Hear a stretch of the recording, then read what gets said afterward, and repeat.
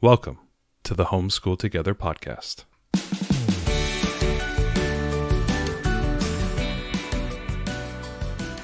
Where one working mom and a stay-at-home dad help you navigate the nuts and bolts of the growing and dynamic world of homeschooling. With a focus on early learners, like me. All the ins and outs of building and maintaining your homeschool life. Homeschool. Find out tips and tricks to make things like this easier. I'm reading. And ultimately, enjoy educating your kids. And what's that last thing? Have fun together. Did I do good, Daddy? Yeah, you did, sweetie. Good job. Hello and welcome back to Homeschool Together. Thank you so much for joining us. If you have a chance, head down into the show notes and find out all the ways you can support the podcast. The best way to do that is hit like and subscribe, whether you're on YouTube or if you're in your podcast app. Make sure you hit subscribe. You get that weekly feed of our lovely voices into your ears.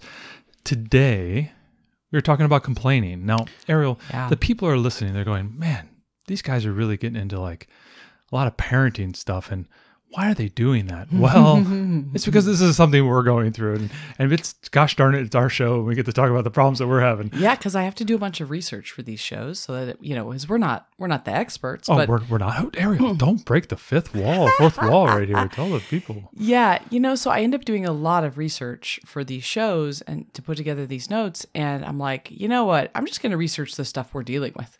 We've been dealing with distractions. That's why we did that 2-part episode. And you guessed it, we've been dealing with a lot of whining around here. Yes, as my lovely 8-year-old becomes a preteen and starts to get I don't know what happened. She turned 8 and now the sass machine is just so strong. It's Sass Mountain. I mean, yeah, and then the little one hears it, and then she starts doing it too, even though she's only 4. So we've been dealing with a lot of complaining of late, and that's so frustrating. I thought it would be great if we could do an episode about this. And, there's obviously a lot of parenting stuff. This is what's kind of hard about it, right? Because there's a lot of the homeschool stuff blends with that. Right. There's a parenting thing too here, right? So it's kind of both. This is the stuff they all outsource to the public schools, right? Yeah. That's why they go to the 2 years. Until they come home with homework and then you got to fight about it. Listen, I tried to get my own teaching certificate once and I saw it, the 401 class complaining, how to beat your student without your parent knowing.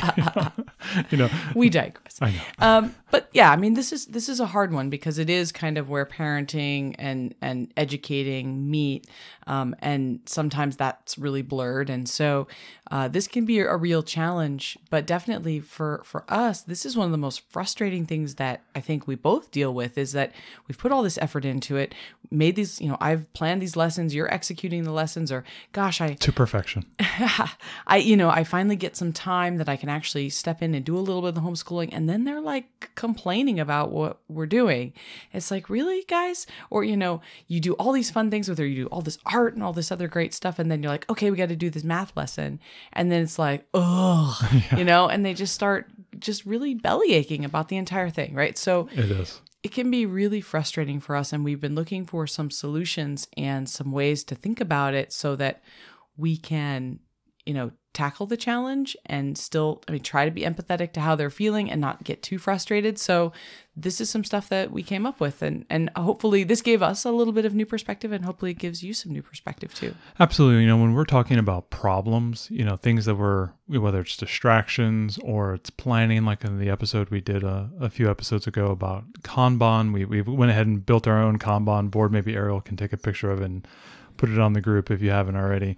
These are the things that we are constantly trying to, tackle problems that we get in our day-to-day, the social emotional problems, the evolution of our children as they go from little kids to older kids to high schoolers, hopefully, and then all, get ready to be adults.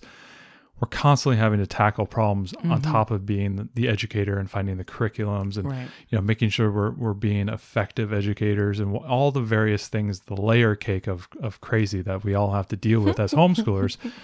You think like, we're going to talk about, complaining, how does that affect homeschoolers. So homeschoolers, they just get it. Like, yeah, complaining all the time. Yeah, we get it. Seriously. It's not just, they go to school and they come home and we deal with them complaining on doing their homework, or we complain about, taking a bath. I mean, good God, you haven't taken a bath in 4 days. I mean, come on, kid. That never happens. That never happens. There is not a homeschooler that doesn't let their kid go to, no, absolutely. 4 days. Yeah, sure. I mean, stuff happens, man. Stuff happens, man. We get busy and then we're like, when was the last time you bathed? Yeah, exactly. It's like, I can't remember. This is the reality. Get in the shower, kid. Gross. And then they complain the whole way there. Yeah. So let's, like, these are the things. And so like when we run into those problems, what's the first thing we have to do? We have to find the root cause of those problems. Yeah. And there's always some root cause. That's always what we're talking about with, like, they're struggling with this education, with this math thing. How do we root cause the problem, fix it, change something, tweak it? So in this case, we have complaining. So, like, let's talk about root causes. Right. So there's kind of two main categories that I'm thinking about here, which is there's a bunch of stuff that's unrelated to homeschool at all. It wouldn't matter if you're homeschooling or doing anything else. And then there's stuff that's homeschool specific. So for the stuff that's not related to homeschool, this is like there's a lot of general well-being of their body. Are they tired, sick, hungry, didn't get enough sleep? That's been one, I think, recently that those are huge. That our 8-year-old is, you put her into bed and like, I think she's listening to stories on Google. Yes. And then she wakes up early and she listens to stories on Google. As we're recording this, I'm now going to go on to the Google Home and make sure that isn't going upstairs. In real time, yeah. Make sure she'll come down. Mom, why did my Google turn off? Sweetie, it's 9:42 at night. You need to be in bed. Because this is great because it says her room speaker and I can check that. Oh, nope, she's not listening to it. So she is asleep now, which is good. Very good. Very good. You have those things like the tiredness is one that I think we've been running headfirst into. It's amazing how our youngest will, I will sit there and stare at my clock. It'll be 6:59 and you'll hear the door fly open. Good morning. And she's so excited. She's such a morning person. Our oldest is not a morning person. Get out of my room. Yeah, she's been kind of like that. I mean, for a while. She's definitely my late riser, which was always fine when she was little. Yeah. But now we have the little one. And you're right. So are they sleepy? Are they tired, hungry? Are they sick? Yeah. The other one is, are they uncomfortable in some way? I don't know if it's just our daughters. They love to sometimes dress up. And so they'll come in these elaborate outfits in the morning and then they're like itchy and uncomfortable in their like fancy dresses while they're trying to homeschool. So that's just, it doesn't matter that you were homeschooling. They're having to focus on anything would have been a problem. The other thing is, have you had too many 11 days, right? We talk about this all the time. We talk about man. this a lot. It's like, okay, there's days that are ones where we're doing absolutely nothing. Mom's sick. We do nothing. We're all home just being vegetables. Then there's days that are like 11 where they were go, go, go and do all kinds of things. And we find that definitely if they've had a day like that before homeschool and maybe a couple of days in a row, like they just got back from visiting Nana and Papa, that's the worst. Yeah. That's the worst. Yeah, we had a whole day. Last weekend we had a really big day. We had tons of activities and we went to a musical and we went to dinner. We had all kinds of things and people went to bed late. The next day they were ruined. So, that kind of stuff can build. Also, is there some sort of anticipation or engagement with something that's, outside of your home, like, oh, there's a birthday party this afternoon that they're very excited about, or a sleepover. Next week we have a sleepover coming up. Yeah. Oh, for us, the entire month of December is a problem because there's going to be Christmas and there's going to be Santa and there will be presents. And we kind of like the whole month becomes kind of a problem because they can see the Christmas tree at the corner of their eye as they're sitting at the table. Right. Yeah, right. And so that can be really hard. So I think it's important to categorize the root causes. Like, okay, there's a whole lot of unrelated to homeschools, other stuff going on in your lives, stress in your lives too, with your family situation, things going on. If you have an illness in the family, all that kind of stuff is totally unrelated. And then you got the stuff related to homeschool, like they're just bored with it. They're not engaged in what you're doing. Maybe they have a lot of frustration with challenging material. It's causing them to complain about doing it. Maybe they're just tired. They haven't had enough breaks, like fatigue from doing too many lessons in a row. Sometimes we get going and we don't realize that maybe they need a break. I think fatigue also with curriculum, like you've been doing the same thing every single week. Yeah, you got to change it up a little bit sometimes. Right, Yeah. They're bored. We've been doing the same thing, and there's a host of motivational issues. Yeah. So that stuff can be related to even if nothing else is going on in your world, that stuff can cause some problems. Yeah, I mean, just imagine all the things that we all have to do in our daily lives, like take out the trash, clean, mow the lawn, fix the Christmas lights for the seventh night in a row. They're not working again tonight. I was so upset. I know. And so like you just imagine like the things that we have to do on a daily basis and the frustration that kind of creates for us, and we have to be the adults and power through it. Well, the kids don't have that level of sophistication to be able to control their emotions. That was something I always tell my daughter. The only thing you can really control is your emotions and how you respond to things. Everything else is out of your control. That's right. And if you can, figure out how to do that one day, you'll stop complaining. You'll be able to you'll be able to, to deal with things a little bit better and whatnot. But they're so young, they just can't do that. And they're very short term, right? They just have a very narrow focus. So I think what's really important from everything that I read was like that we try. It's really hard sometimes, but we try to be empathetic and find the foundation for where this attitude is coming from. But how long does your empathy last when the hip cocks, the hand goes on the hip, and you get the left hand out, and she's mouthing what you're saying? She uses her hand to act like you're talking, like wah wah wah wah. As if we don't see it. And then the head rocks back and forth too. Yes, like a bobblehead. Yeah, she's just like. Yeah, I do. I feel like the teacher in Peanuts, wah, wah, wah, wah, wah, wah. No, I go right to the Homer Simpson strangling Bart scene. Yeah, exactly. I was like, oh my gosh. It can be so frustrating, and we can see longer term, like, oh, come on, kid. It's 20 minutes of math. Just buck up, Yeah, right. But there could be some causes for this. And if we can try to get to the bottom of them, it'll make our lives easier. So let's start going into some things that can be, unrelated to homeschool, right? We talked about stuff, making sure that everyone is fed. Oh, hangry is a big problem. Yeah. Well, hangry is and homeschoolers snack more than, they want to snack constantly. We actually just did a new, we found this was a problem, making sure that they're fed, and not just that they're fed, but they're fed on good things. Oh, yeah. We noticed that our kids would ask for a snack, they'd run to the pantry, and they'd invariably grab something that was sugar or carbs. Yeah. So we went to the store and we grabbed some clear bins. Where were we getting the Home Goods, right? Yeah, we went to Home Goods and we put these clear bins into the refrigerator, and into the bins we put things that were protein and vegetable snacks. And so when they go to ask for a snack, we say like, hey, go to the fridge. And they know that they have these two bins where we have, Baby Bell cheeses, and we have baby carrots, and we have yogurts, and we have things that we know are good. And that's really helped. So not just making sure that they're fed, but making sure that they're fed with good things and that you have it easy for them to get to was a big one. Something's a little more satiating, and you're not going to get amped up with a bunch of sugars.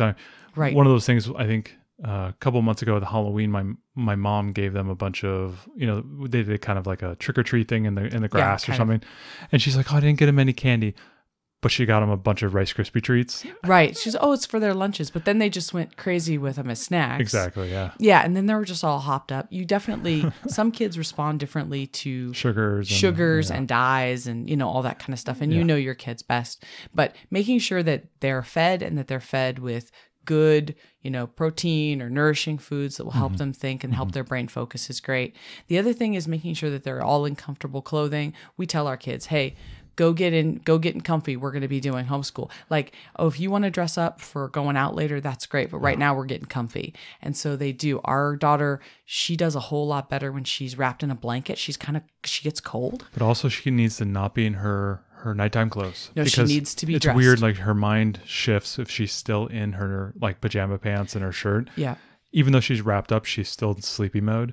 I gotta send her upstairs to say, gotta get some pants, gotta get a shirt on. Brush and then your teeth and then come back down with your blanket. And it's something weird, just like flips in her mind. It's absolutely, it's kind of strange. Yeah. Making sure that they're not cold. They got socks on their feet. I mean, it seems really basic, but they'll just sit down at the table and start complaining about stuff. They won't actually tell you that it's because their feet are cold, right? They have this bad disposition. They can't pinpoint that kind of stuff. So we always try to like set ourselves up for success by making sure that they're comfortable, that they've, the house is warm enough, they've eaten and it's been good food, and they didn't just eat, Lucky Charms for breakfast and nothing else. And a lot of times with these intangibles that we're talking about outside of homeschool, especially with families that have multiple kids, and I see this with my two, the minute somebody is starting to be complaining or frustrated or distracted, it poisons the well. It poisons the well, and they start, getting at each other. They fight or they fight. feed off each other, and then everyone's in a bad mood. Exactly. And kind of, there's kind of a feedback loop in that. And it's terrible. Sometimes I just have to separate them and Absolutely. be like, you got to go over here and do this thing, and we're going to come over here and do this thing, because you guys are just like really amping up on each other. And I think that's good advice. If you've got one that's causing a problem and that negative attitude can bleed to the others, you might want to try to separate and figure out that issue. So that before it poisons everybody, then you've got, 3 or 4 kids, you've got to all get back on track instead of just one. It's almost like the idea of like preventative medicine. Like, was it a pound of an ounce of prevention's worth a pound of cure? That's right. And very similar mentality here is you got to, and I've told you this a lot of times, like if you can get ahead of it or if you can anticipate it, sometimes you'll like go to the store and it'll be out of control and you'll have some issues. I'm like, well, if you can, go here and come with a backpack with activities and maybe a couple snacks, a couple things to do, and just like have that in your mind to have things to maybe kind of distract kids or, reposition them in a better way or a better light. You can alleviate a lot of these problems. Right. I know it's really have a game plan. Have a game plan. Obviously the Mike Tyson thing, everybody has a plan. It's like get punched in the face, but I always tell you, try to get out ahead of it if you can. And I think complaining and distractions and things that we've talked about in the last few weeks, I think that's a really powerful thing that you can do, especially if you're getting into like, oh, they've had 11 days, before we're coming into the holidays. Like we've said is you have these built-in distractions that are just right on top of everything. I know it's really hard because you're busy. We're adults. We're having to manage a lot of things. And sometimes you forget, I can't put my backpack together the night before. I don't put the lunches together. I don't get the snacks together. I don't get homeschool all set up the day before. Because we're so busy right now. We're so busy, but like, it's almost like those moments where, in that sense, you want to do more prep work because you know that there's a possibility for tomorrow that if you're not prepared, it's going to go off the rails. And it's almost like you have to do more prep work when you know there's big things like this.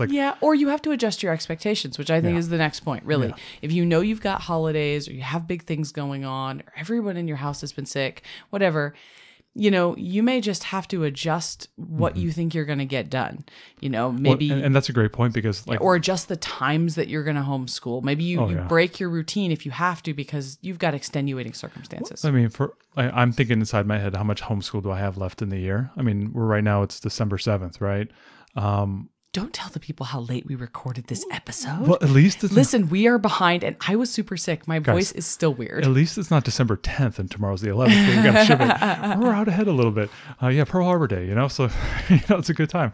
The getting out ahead of things and looking and saying, well, I really, in reality, I have about maybe 10 more days at homeschool, and then I'm done.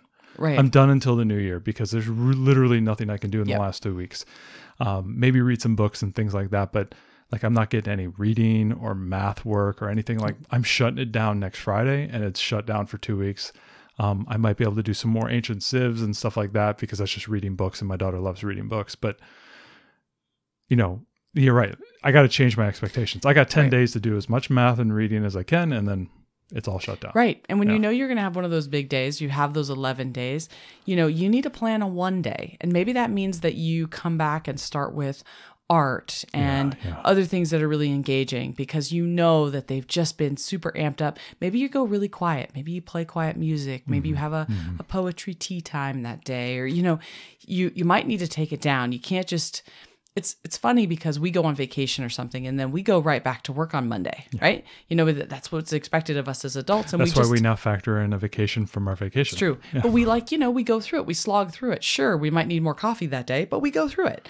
Yeah. But our kids they're not that resilient, especially the younger they are. This gets better, I think, the older they get, but it's really hard when they're young. So really, make a light day.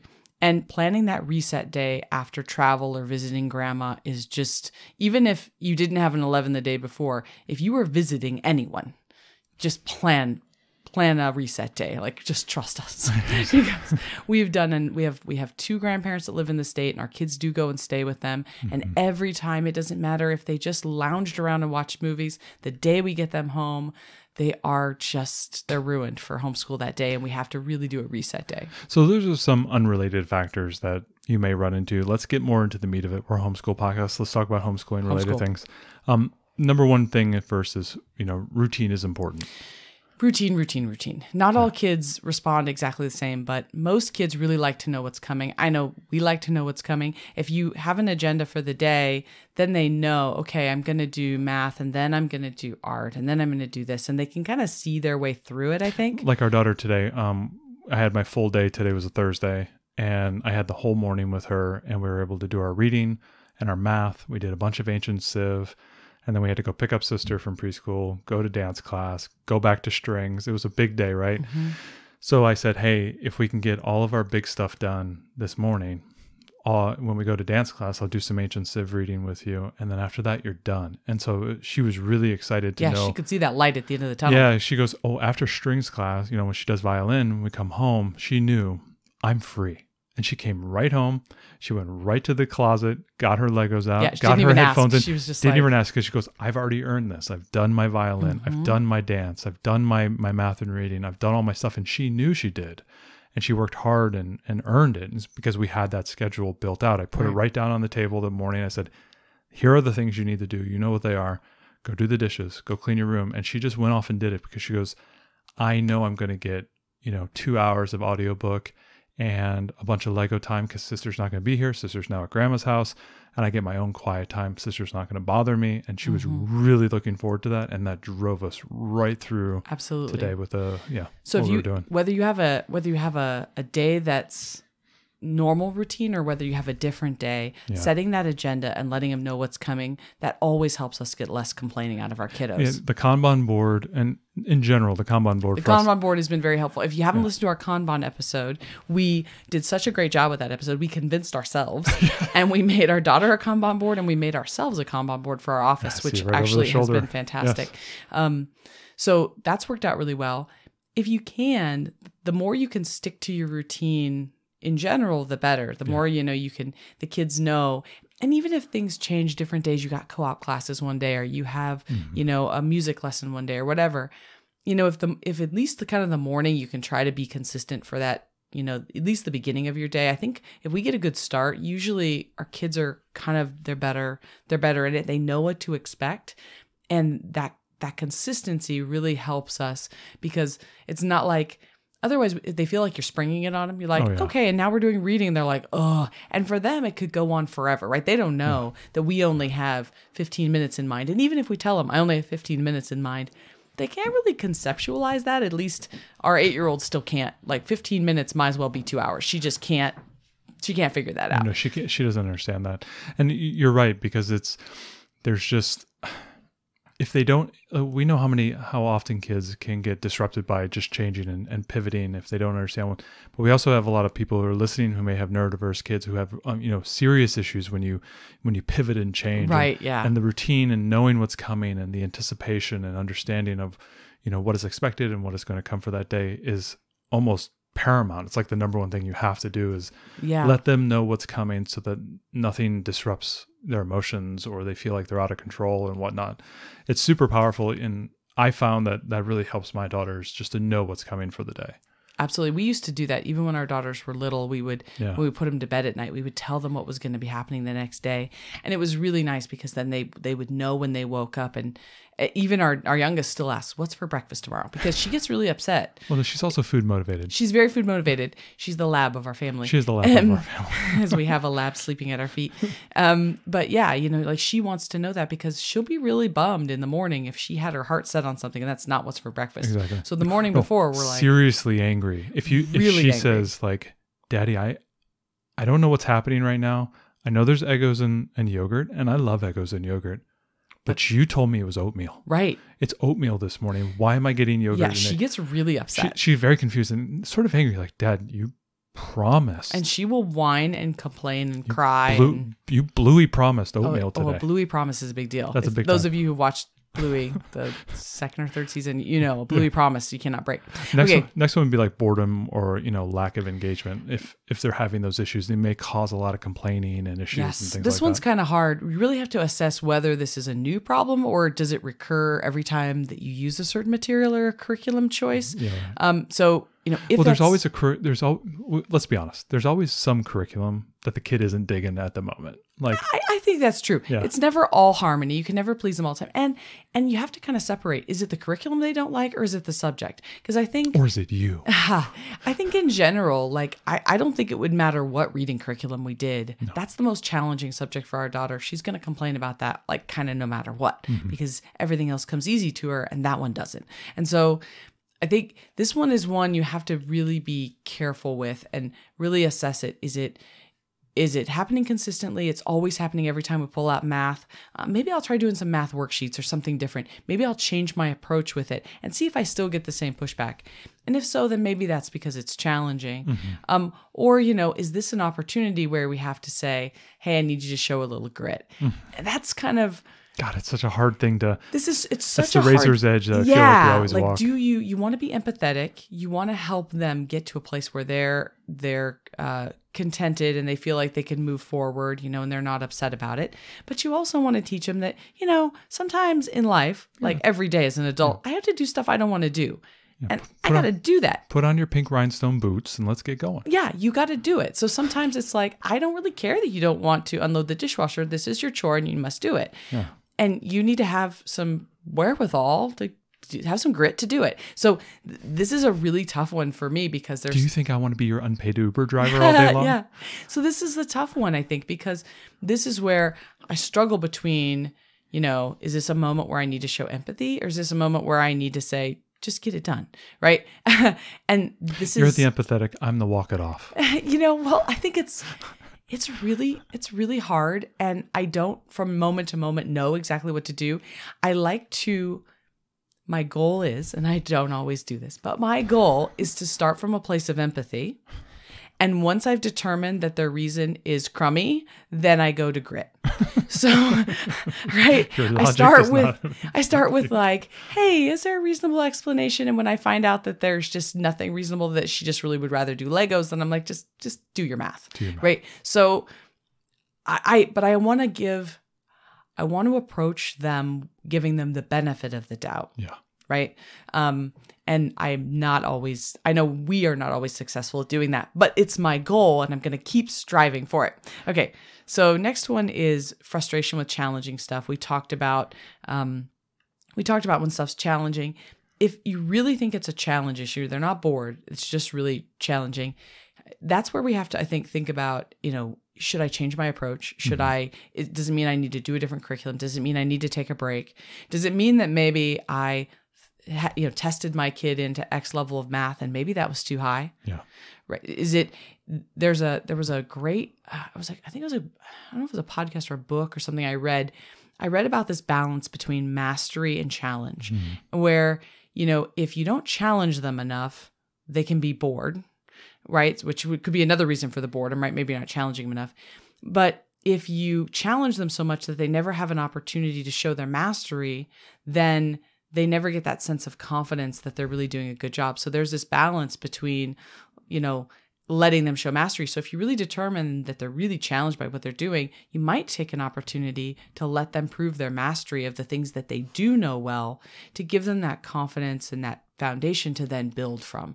And we found with our daughter with reading that helped us a whole lot. Yeah. And then things like with math, if she's struggling a little bit about, struggling with a certain concept, or, right now we're deep into fractions, and fractions are, analogous to, division. They're essentially the same thing. And, she's getting a little like stuck on it. And I was like, oh, you're getting frustrated because I just don't think we have had enough experience with division. Let's go ahead and I'll like slow it down, double back, do a lot more warm up problems. And I've noticed that, she's starting to get a lot more comfortable with it. Today, I think it was a real big breakthrough today where she was really starting to understand how fractions, it was Right Start Math sections where we were talking about fractions, doing fraction charts, but I was able to look ahead and go, oh, okay, great. So they used rulers, they used time, they used money, they used liquids, so gallon, half gallon, quart, and then music, because right now she has a strings class where she's doing violin, and all of a sudden she saw fractions applied all around her, and she goes, I totally understand why we do these types of things. And so I think it took me a few weeks of like really doing a lot of review and a lot of like kind of warm up work to kind of get her back into it. So there was kind of that frustration where it wasn't necessarily challenging, but I think we were maybe moving a little faster than she needed to be. I had to recognize that and double back and do some kind of looping warm up activities that just gets her, revitalized and understanding what we're doing. And I think when you do that time to connect with her, I think one of the things you do really well that I think is really critically important is emphasizing the partnership. I think sometimes when, especially our daughter, and I think other kids feel this way too, they're really frustrated. They feel so much weight on themselves and like they're all alone. And so reminding them that, hey, this is a partnership. We're going to work this out together. If this is too challenging, let's find out what about this is giving you this level of frustration, and how can we work through it together? Emphasizing that partnership is really, I think, an important part of empathizing, and that's what you do a really good job of. It's like, okay, let's get to the root of what's going on. Yeah, I can see it in your eyes. You're not really understanding. You're nodding your head, but I really see it that you're not understanding. And I think we need to just spend a little bit more time. And a lot of times for us, slowing down feels like, oh, we're losing ground, but it's not. Measured against who? Yeah, I'm going back and gotta always remind ourselves. I'm just building a better foundation so that we can go higher. And that's really you always got to put it in perspective of like the work that you're doing is just. You're reinforcing the foundation. And I think that's, probably the most important thing there. Fatigue and lack of breaks. I think that is a big thing that I've seen. Oh, yeah, it's a huge problem. Yeah. So sometimes you may have a child like, I'm starting to see this with my daughter now is that, okay, she sees what she has to do and she just wants to run and do it as fast as humanly possible. And there's not enough care involved in there. Like, for example, today I have this like kind of math workbook that I got from the Dollar Tree. Dollar Tree is just great, maybe for like throwaway math workbooks. Throwaway math workbooks. It's like you got to go there and get it. So like multiplication, division, that's what we're doing right now. Yeah, they're simple. Throw them in a bag. Take them to grandma's. I open it up. I have her just do one page, just kind of a couple warm up problems. And sometimes, the problems are, the pages look really nice. They're laid out well, but it's like there's a pattern in the problems. It's like, what's a... There wasn't a lot of care and thought that went into the Dollar Tree books. That's true. That's like 9 divided by 3. That's 3. Well, then it's 12 divided by 3. 4. 15 divided by 3. 5. And all of a sudden she goes, 3, 4, 5, 6, 7, 8, 9. And then she'll just write in the answers because she sees the pattern. And I'm like, whoa. Take the care, be present, understand what you're doing. But she's like focusing on just running as fast as possible because she wants to get everything done. And we don't take enough breaks. And she's just looking for the easiest way out of the problem. Well, and sometimes you find that like your kid's doing really well. You've done like one subject, 2 subjects. Okay. And they're doing great and they're working hard. And you're like, okay, come on, let's just take this momentum and keep going. But then you don't realize that it's going to burn her out. Yeah, you've burned them out and you've pushed them over. So it's really important in your agenda or your routine that you plan both mental and physical break.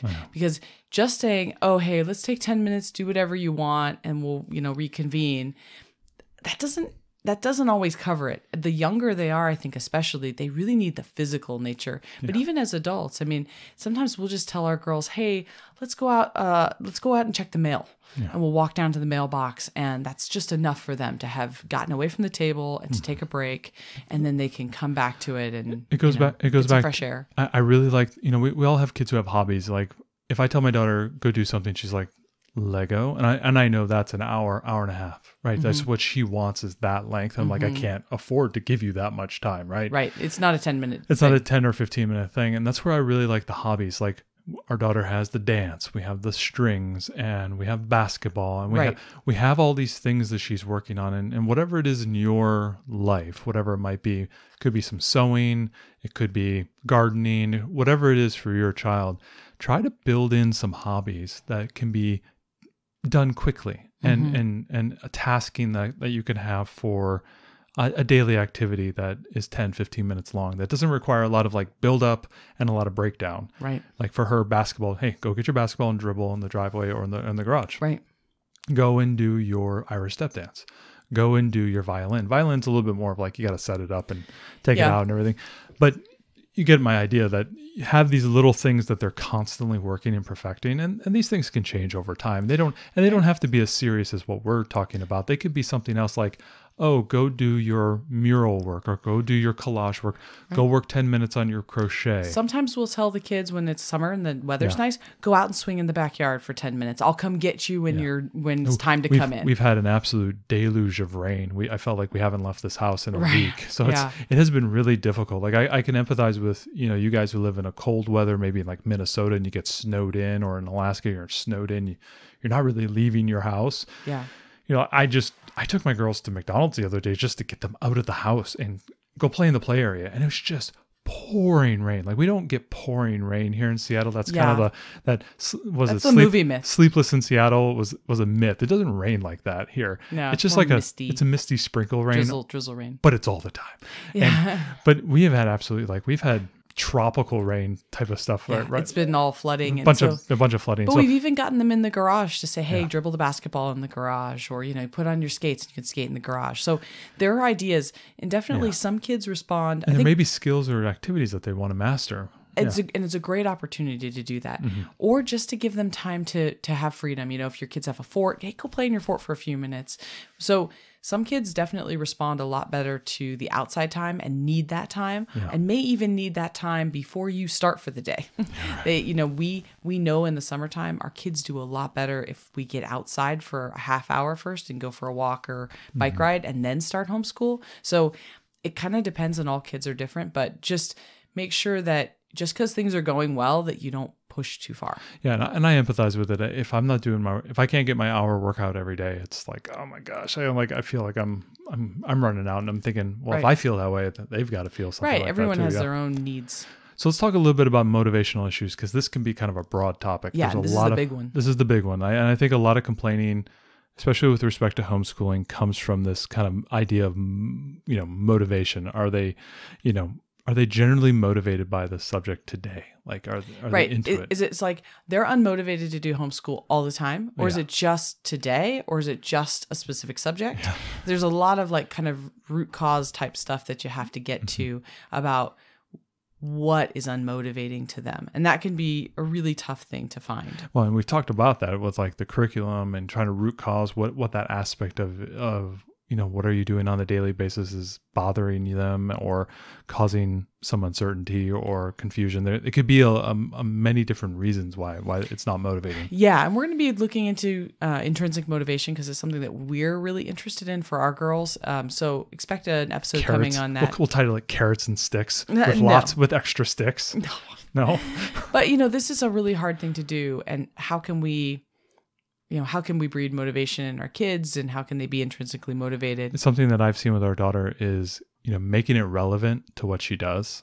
What she's interested in, something that she can connect to and remember and tie back to. I think that's something that is true about all modes of learning, is to, how does this thing apply to me, or how am I going to use this? Or even just as simple as something I used to do with a lot of tutoring that I was doing way back. I did some tutoring for calculus and physics and whatnot. And a lot of times I was running into working professionals. I had a nurse that I was tutoring and a few other people that were in kind of a professional job. And I said, and I always try to say, okay, we're talking about some abstract math here, but how can I relate this to what you do? You're a nurse. Okay, we're talking about rates of change. Let's talk about a drip line going into an IV into a patient, right? There's a certain rate of the dripping. And so I'll plot it and I'll say, okay, based on their weight, they have to have a different, amount of material, whatever the medicine is. And here's how it changes over time. And as they're larger people, they get more, and they're smaller, they get less. And she goes, oh, I get that, because I experience that in my day-to-day basis. How can you take the learning, whatever it is right now, even ancient civilization, or math or reading, how can you show them? Like today we were talking about, we're doing parts of speech with my daughter with reading, and we were trying to talk about verbs and nouns and the difference between the two. And we're talking a lot about sentences, like, oh, give me a sentence, give me another sentence. And we're talking about putting it out and showing her okay, it's not just the words, it's just not the sounds. It's these words are in clusters. There are types of words. These are nouns, and these are verbs, these are adjectives, and we use them all the time, and you use them perfectly because you've been listening to speech for so long. now you're starting to put names to the types of words. And it was like just starting to really explain things to her as opposed to, okay, what's a noun? That's a person, place, or thing. And, you know, let's, you know, quiz you on what is a noun again? You know, it's like, no. Let's like talk about the words. Let's talk about things and have you give me sentences about things you like. Okay. You're reading the Star Wars book right now on your audiobook. Tell me about what's happening in that one. And let's make a couple of sentences. Oh yeah. Right. I can. This would be a great one for like Mad Libs or, what is it? Was Mr. Bernard's a wild card game? You know, like one of those kind of language games. This would be a great thing to do.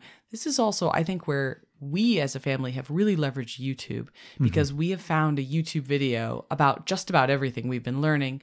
And it helps them. Our kids are highly visual, so it really helps them to connect with it, to go, oh, that's what you're talking about, you know, in a variety of ways and nice short content. So we use YouTube Premium for that. And the thing is if I don't put this little extra bit of work in, sometimes I find we start to have complaining. Like if I'm not doing that connection work, you know, it just becomes this. They just get bored. It's bored, or they just don't understand why you're teaching me this. Like with math, it's a waste of time. I keep telling her, I go, you're just scratching the surface of math right now. Like you're just at the beginning. And it's like every time we learn something new and she's like, well, why is this? I'm like pushing back the fog and I'm showing you, here's a new little area and push another little bit of fog. Here's another one. And there's all these little rules and they all cross apply and all this type of stuff. And we're just making it bigger and bigger. And there's so much more that you don't even know.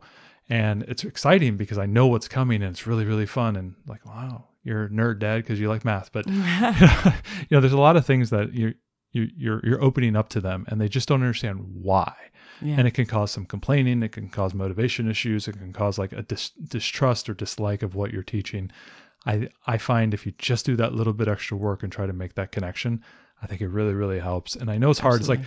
It's like, oh, you're asking another thing of me, you know, Mr. Matt. You know, it's hard to do that. But I think trying to put things in the simplest terms that they can grok and carry forward. It's sort of like with basketball. When I coach basketball, I just try to simplify the game down because I know when they're going to be on the court, they're going to be terrified. I've had multiple girls on the team last year. When they stepped on the court, you just see it. It's like deer in the headlights, total fear. You pull them aside, you go, listen, that girl has the same band you have. Don't leave her. No matter what happens. You don't know what's going on? Chase that girl. Whether it's on offense or defense, just chase her. Okay, yeah, just simplifying it, making things easier, making things simpler. Help the focus. And it gets them out of the fear, which can then cause complaining or uncertainty or, you know, resistance in some respect. These are the little things that I think we need to learn how to do. Absolutely. The next one we wanted to talk about is goals and rewards. This one has worked out really well for us. Oh, yeah. You know, breaking down your curriculum into really achievable goals and celebrate those small victories that you get. Or you know, anything that you get every level. This is where, you know, if your kid's the kind that really responds to the star sheet or whatever of the lessons, you know, go for it. I mean, if that's what motivates them. Our daughter, we have a reading chart on the fridge, and when she reads a book, she fills it out, and every 10 books, she gets a new book. We'll go buy her a new book. And so she's really excited because she's planning the next book that she's going to buy, and that's her reading time. So, you know, she's really goal-oriented in that respect. She's very goal-oriented. Yes. She loves that. And that's why I think the Kanban's worked really well for us too, because she knows, okay, my goal is to get this done. And then the reward that she gets, right? She gets that new book after 10 books she's read. She gets the Lego and audiobook time after she's finished with the things she needed to do for the day. Not all kids are motivated by the rewards, but ours definitely, it works really well with us, especially, you know, get up in the morning and say, hey, remember, you know, you've got to, you know, get that homework done for your co-op class. Our littlest is like this too. Yeah. Rewards work really well. Yeah. And, you know, she'll go, and I'll say, hey, remember that reward. When you get it all done, what are you going to do? And she's like, oh yeah, I can't wait to see how that audiobook ends, you know, and that really motivates her and helps us to stymie the inevitable complaining that we would get. Yeah. Getting those little victories. Also, you know, maybe articulating, you know, you talk about goals, but articulating what's coming in the curriculum, like, hey, over the next week, we're going to be focusing on, you know, long U sounds, because that's what, you know, the All by Reading is doing, or whatever curriculum you're doing, saying like, hey, the next like 10 days, we're going to be really focusing on addition and subtraction, or, if you guys are doing algebra, solving for X in a simple equation or factoring or whatever it might be, say, okay, we're going to focus the next 10 days on this topic. And every day you just keep reminding them, we're doing this until we master it. And then we're going to move on. Like setting goals, setting expectations, I think is a big thing. Yeah. And if this is hard now, hey, just know that once you can show mastery of this, great. Then we're going to go to the next thing. Or we have 2 more weeks of Greece left, because we're doing Greece now. We have the massive. We're going to end with a big Greek dinner, and that's what we're going to do. Yeah, find what motivates your kids. If goals and food motivation. Again. Yeah, ours are food motivated. If goals and rewards work for you, awesome. Yep. The next thing is if you can encourage autonomy. This is great because they don't really complain about the things that they themselves tell themselves to do. Right, like. It's when we tell them that they have to do something that we find that they really whine and complain. Now that we have the Kanban and she knows the things that are on the board, a lot of times she's looking for herself. She's doing them independently. So we don't have to hear the inevitable, I got to do the dishes. I get the snapping of, come on, Dad, let's go. We got to get this done. Come on, Dad, we got to go. Right. We got to go. I'm like, I'm eating breakfast. Leave me alone. Yeah. So there's the autonomy and knowing what needs to be done, but also the learning process and what we're going to learn. If there are choices that can be made, obviously, like there's not a choice with math. We're going to do math. But if there's a choice for, what we're going to learn in science or what we're going to study in history or something, if you can give them a choice, giving them that choice, the autonomy to make it really helps them to have investment in that process. And, before we started Ancient Civilizations, we're like, hey, we're thinking about starting this. And she was like, absolutely. I want to learn all about ancient civs. I want to do Greece. I want to do Rome. It's like, okay, cool. Perfect. So whenever you can get that buy-in, it just smooths the whole way because they definitely know they had a part in it. Another one is celebrating progress. I think understanding and giving accomplishment, even weekly or daily, daily, regularly acknowledging. There are, when she's had a good homeschool day, I know, I get home from work and you asked her today. We're having dinner and you specifically say, you know what today, Ariel? Boy, our girls just had a great homeschool day. Hey, daughter, tell her all about the stuff you did today. And then our oldest just excitedly tells me about, I got my math done and then I did all my Lego and I did this and I did all my things. And, so we really work on, I think, on daily acknowledgement. Mm-hmm. Whenever there's like a good subject, and this isn't fake praise, right? No, this is legit. Yeah. It's genuinely saying, I appreciate that you worked really hard on that. It's not all about, getting a perfect score on the test, but it's really about, I can see that, hey, you put in a lot of good effort today. Thank you for that. Because thank you for respecting our partnership. Yeah. And I think, definitely when you put it in those terms too, that, like you're a character in this. It's not like, you're not there to just take their abuse of their whining, right? Like you prepped all this stuff, you're teaching it, you're a part of this.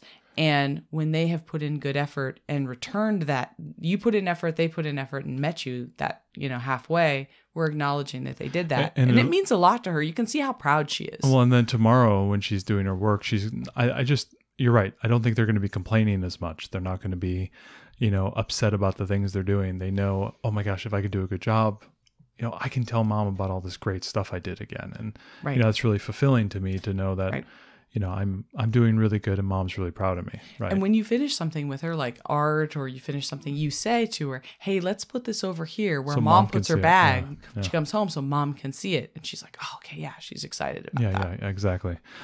Another one would be kind of seeking input and feedback. And you kind of talked about this where it's this partnership. And this kind of leads into this idea of the balance between, the parent and the educator. Right. Getting their input, finding, if they're constantly complaining about the same stuff, this is an opportunity to, get their feedback. What is it that they think they don't like, especially as they get older? The younger that they are, it's kind of hard because they can't really articulate what's bugging them always. I mean, sometimes they can, but especially as they get older, just involving them in that process. Yeah. You got a lot of changing emotions and hormones as they get older, but there's a lot of valuable input that they can give you. Well, and it's okay to put your input in too. Like we've been reading this book that's part of the curriculum for Build Your Library and the Ancient Civilizations. And I told my daughter the other day, and we'll put it in probably our next video or 2 videos from now on YouTube.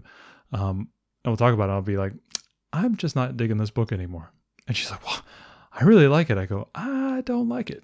I'm done with it. I don't think I want to finish this. It's like, I think we could read more valuable things. we could with our read, time. we could do more valuable things with our time. And I just am not into it right now. I'd rather read you another book about ancient Greece or, some gods and goddesses and type of thing, and do an activity with you and, color a picture of Hera together, and maybe have you make your own gods and goddesses from, Greece and whatnot.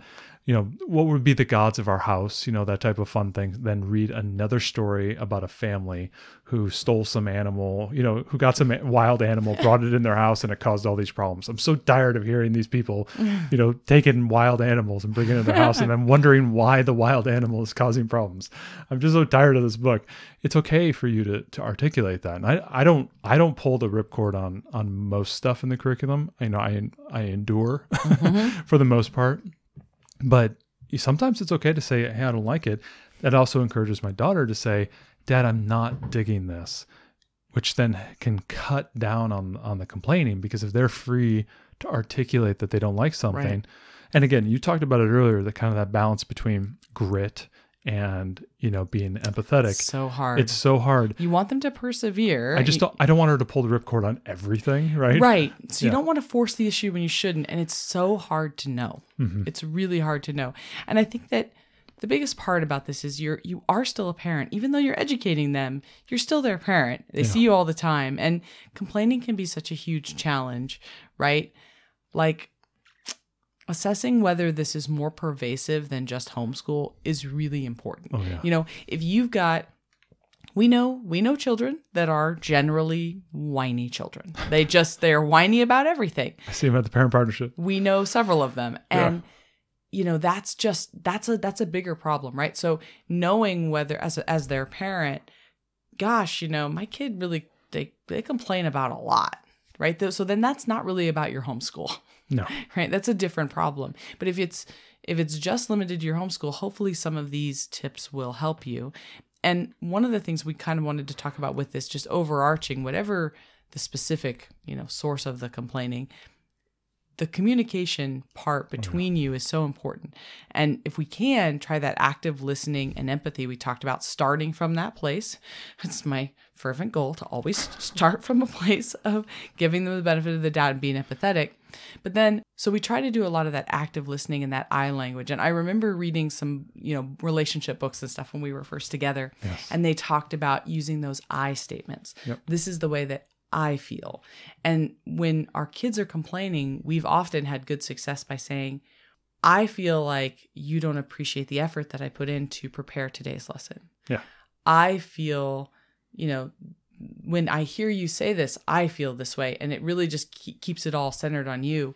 And I think that helps them to see that they have an effect on other people. Right? Mm-hmm. This isn't happening in a vacuum. And they are affecting you, and they're affecting their siblings probably. And I think that's a really important step in communicating with them, encouraging dialogue without judgment, and try to be empathetic. How are you feeling? Because I'm hearing that you really hate math, but you usually like math. So what's going on? What's going on today? Yeah, exactly. And then for really young children, an idea I came across that I thought was cool and I wanted to tell you about was a feelings chart, where your child can visually express their emotions every day. Well, and that's something that the pre-K Torchlight curriculum did a really good job. I love that emotional intelligence from what was Torchlight it? Pre-K. It was, was it Know Your Feelings? Well, cards. What were the cards? Yeah, it was I Heard Your Feelings. I Heard Your Feelings. Cards. Yeah, those are good. Cards, yep. And then there was a whole bunch of just stuff about feeling, and they had these little tiles with different faces on them and things, and those were great. So if you want to do a feelings chart, that's a great nonverbal way for kids to say right when they walk into homeschooling, how are they feeling about it? And you have a kid who's really hard to pull that information out. They don't just wear it on their face or wear it off their shoulder. They maybe internalize it a lot more. You may have a 5-year-old or something that just can't express to you that they're just kind of feeling meh today. Yeah. Right. So I ran across that and I thought it was a really interesting idea. That's a good one. Absolutely. So for some final thoughts, this is a continual process. It's going to change, obviously, as our children grow, as our life circumstances change. It's different from day to day and week to week. Honestly, this is a super hard problem. Mm-hmm. And if it's something that you're struggling with only occasionally, you are winning. Yeah. You are winning. As you'd say in software, like you'll never be 100% bug free, and you will never like not have whining and complaining.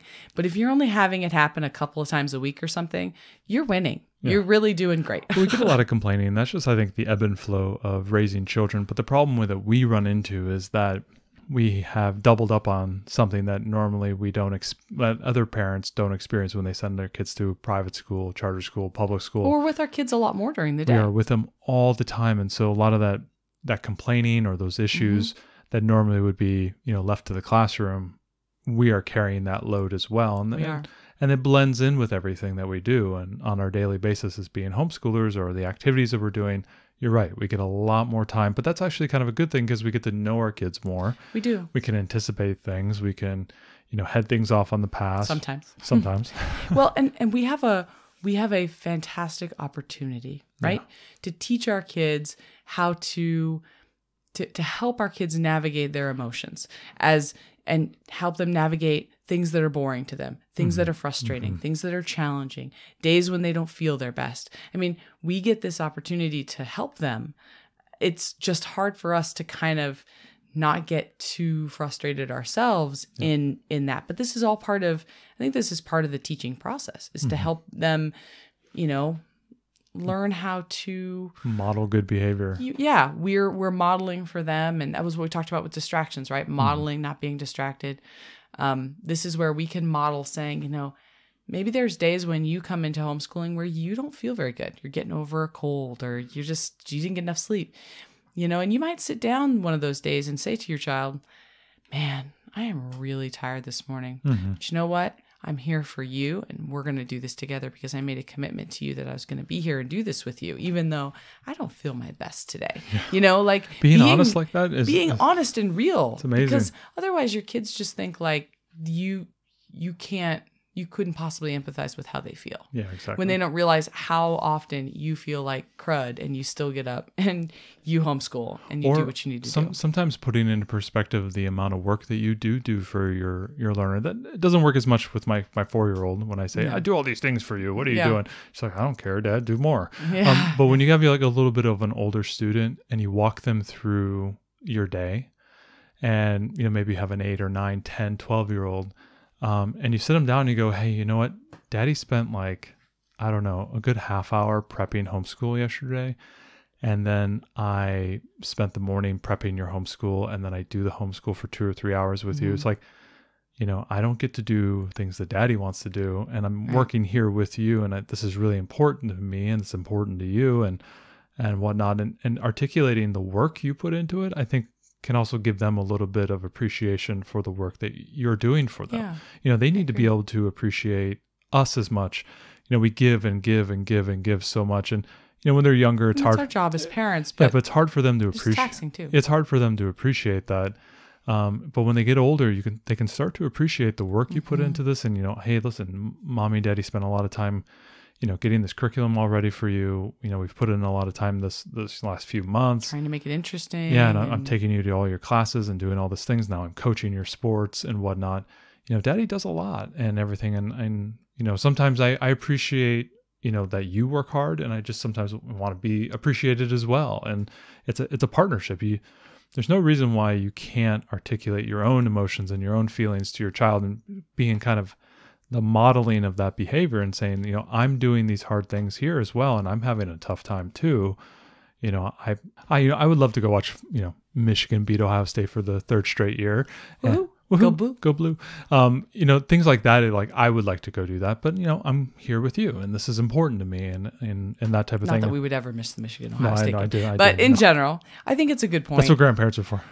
And the last thing that I think is that we'd like to leave you with is that, if this is happening a lot inside homeschooling or even outside homeschooling, consider taking a break. Yeah. Consider taking a break from homeschooling, maybe taking a break from some of the other activities and things that you have regularly scheduled in your life. Maybe, clear your calendar a bit. We've talked about this recently is removing a lot of the pressures, these daily pressures that we have, because sometimes we put our own pressures on our own shoulders. And maybe for a bit, you need to remove those things. Say, hey, we're going to take a break from homeschool. We're not going to go to practice tonight. We're going to take a break from Scouts for a week.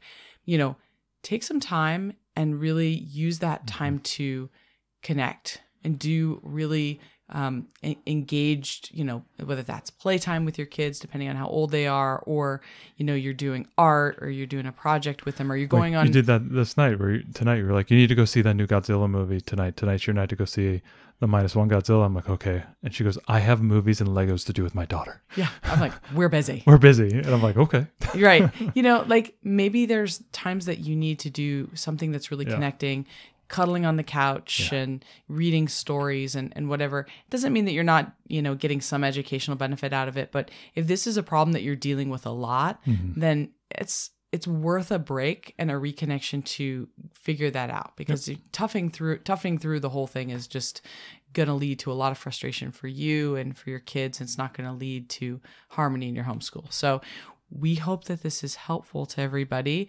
We hope this is helpful to us, honestly, because it's something we deal with constantly. So she's touching me. Yeah, that's a different one. But we do deal with this a fair amount, and I think a lot of folks do, and it can be really tough. So I hope this is some good ideas. If you have other good ideas, please put them on the Facebook group, help out other parents. I'm sure we could all deal with less whining in our lives. Whine 111. Call ambulance.